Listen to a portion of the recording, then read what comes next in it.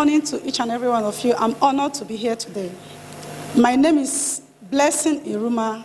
I'm the Assistant Director in charge of Community Development Services. I am representing the NYC FCT Coordinator, Mr. Azubike Enwonwu, who could not be here today. It's my honor because I've worked with youth for 21 years.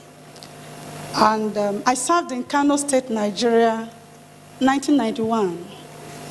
And I have learned a lot working with youth corps members, and I've learned that I'm also a youth for as long as I wish. It's a thing of joy to be part of transformation and to be in the midst of people who reckon with transformation.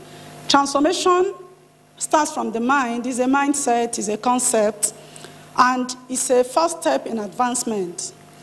You must be transformed to transform. You must have what you want to give. In NYC orientation camps, the first thing we'll teach corps members, apart from instilling discipline in them, is to expose them to leadership qualities, to make them know that each and every one of us has this leadership skill. You develop yours. You don't suppress it. It's also important that we have our right minds. I am glad when I hear about career fair. Career fair for the youth, it's a good exposure in the sense that it keeps you wondering, what next?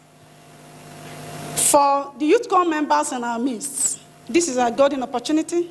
Golden opportunity in the sense that we have a good number of corps members here, and most of you are batch A, who just have few days to conclude your service.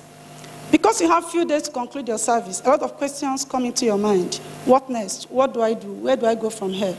Career development is one of our key issues in the NYC. Apart from that, we also think towards mentorship. We also think towards capacity development. We also encourage our corps members. You either get employed or you become an employer.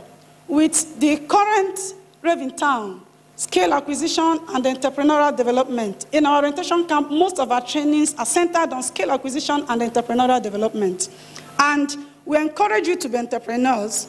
That notwithstanding, develop your careers and make an input, make a contribution, impact on your immediate community, impact on immediate environment. And we also wish to use this opportunity to acknowledge those of you who participated fully in our programs, careers, skill acquisition, and all that. Please do not let the flame go down. Build it up from there. You can be mentors, you can be capacity builders, but as your service is coming to an end, you realize that you have a lot to do, you have a lot to contribute. Do not look forward to what you get, look forward to what to give. What you give will always come back to you as a reward. On this note, I would wish to formally declare this conference open. Thank you.